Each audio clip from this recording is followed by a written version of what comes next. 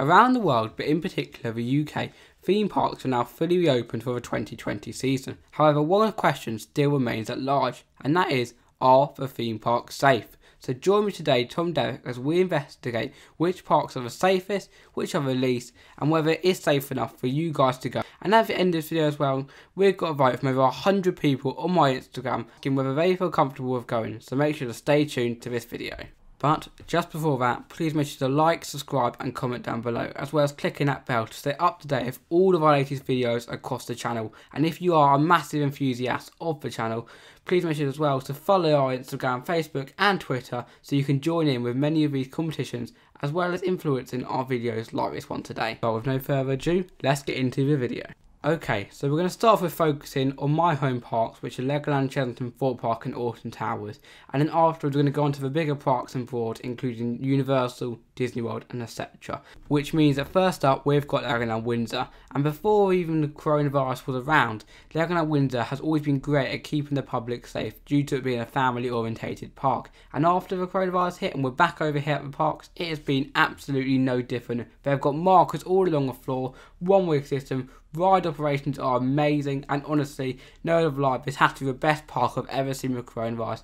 And then entering into the park, honestly, temperature checks so quick, so efficient, bag checks amazing like always, and then getting in, you need a pre-book ticket and a really strict day at checking them. Unlike the other parks, they're going to actually make you wait, because my Wi-Fi wasn't working when I first went, and I had to wait there for like 10 minutes to get this ticket up before they didn't even let us in. Honestly, amazing. I've got to say, well done to Legoland. Rides, on the other hand, I feel like they could open a few more. Stuff like the Haunted House Monster Party wasn't open. And one of my biggest criticisms of all park is that they can't really do a good job of cattle pen queue lines. So maybe one of the reasons why they closed it, but they can always stagger the queue lines. It's such a big queue line in the Haunted House for its small capacity. I feel like they could always stagger a bit more. However, also sitting on the rides can be quite difficult as well on that. But that's my own criticism. I've been really harsh towards the park. But overall, Legoland Windsor was amazing. But unfortunately, the other parks didn't impress me as much as that one did. However, second on my list, which was obviously after Legoland Windsor, is Alton Towers. Now this park, obviously it's a lot bigger than all the parks, so you'd expect for it to be obviously a lot better because there's so many different systems you can take. The grounds are huge, you can like corner off areas.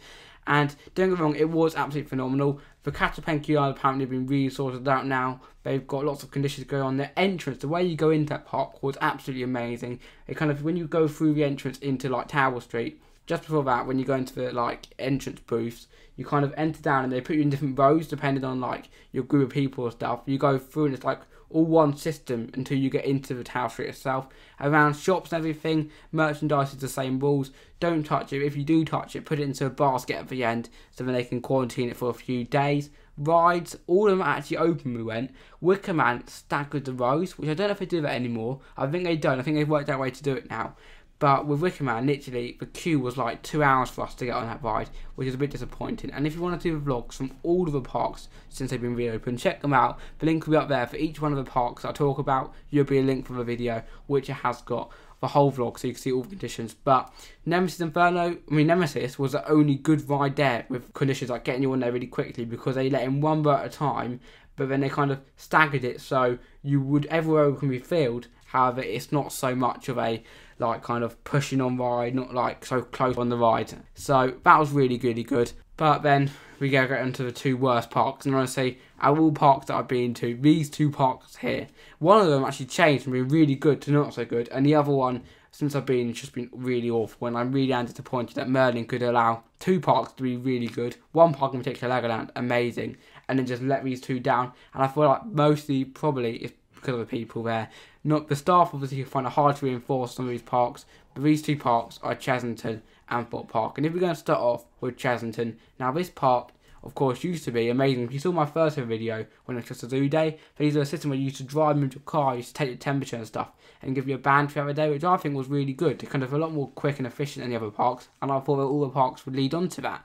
And then we went in the park, lots of distancing, we don't want shops and everything. However, when I last went, last weekend, it was honestly so awful. And I don't know if it's like a one-off, but they let so many people in. They checked when you went in, but just some areas of it was bonkers. If you watched the video, it was honestly so packed and stuff, and it was just ridiculous, really. I felt like they just pushed the limits too far in Chesington now.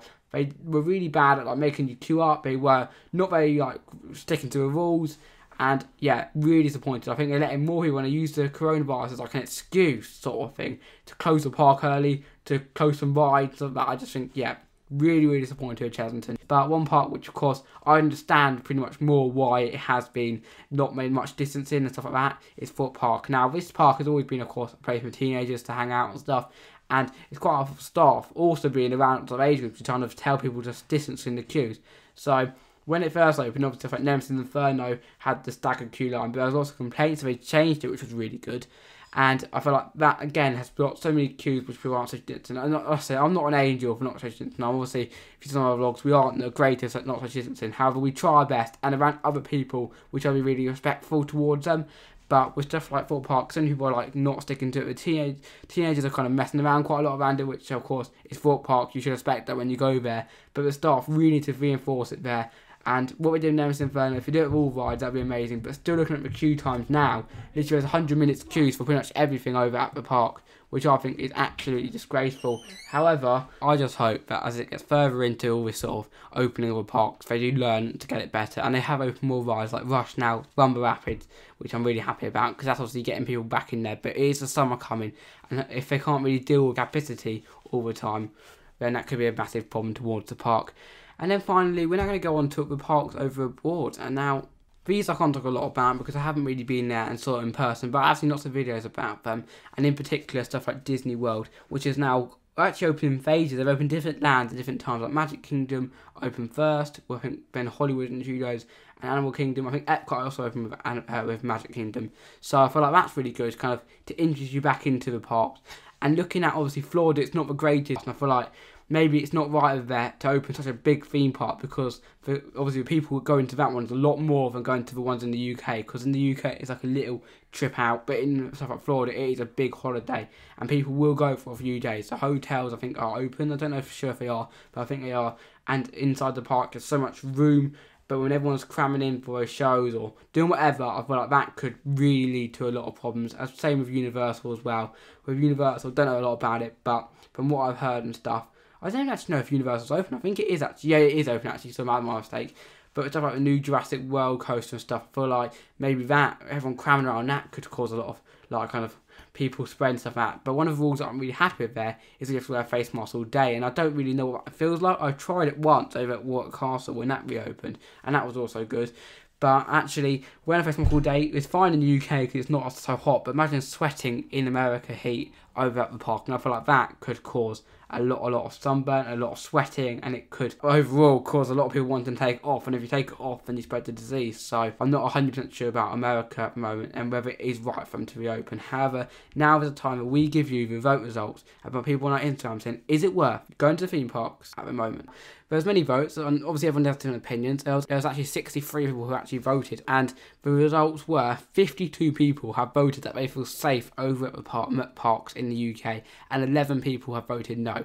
Now, I didn't know about this thing at Thorpe Park until a bit after, so obviously it's not going to be completely accurate, but you can see that the majority of people actually feel safe about going, but there's a few theme park enthusiasts as well on there, so some people will obviously go to theme parks anyway, and I'm going to give my full opinion on it, because at the end of the day, I felt like the parks have done the best that they can. Like, there's so many places around the world at the moment, and like going back to normality and everything, the shops, the towns, the centres, the cinemas, and like that, it's like open now. And in my opinion, I think theme parks have done one of the best out of all of them. Like many shops and stuff, people just stand so close. Schools, everyone's like sitting really close to each other now, and it's just like the world is going back to normality. But theme parks are still finding the ways to keep up that work, which I'm stuck with. And even though not everything like face masks have to be wear at all times in the UK parks, and obviously in America it's not, they have found a way still to try keeping you. And of course, mainly up to you, isn't it, really, guys? Looking after yourself and everyone else, because it's not just you at the parks; it's everyone else who may feel obviously nervous about it, stuff like that. But if I was you, if you were nervous about going to the park, or like really well concerned about it, I personally wouldn't go. However, if you did feel like you wanted to give it a go or you weren't sure, go and have a look at it. Go somewhere like Legoland first, it is the best. And if you're comfortable with that, then go to stuff like Thorpe Park as well, and Alton Towers. And if you are in America, try some of the smaller parks, maybe like Busch Gardens or Sea or something like that, before you do finally go to like the bigger ones like Disney World. However, I think it's where I'm going to start now, because it's been a really good video. I hope you all enjoyed it. Kind of an informative video, because all the places have now really reopened, and I filmed a vlog from each one of them, so check them out. Playlists coming on very shortly. And yeah, my name is Derrick, and I'll see you guys later. Goodbye.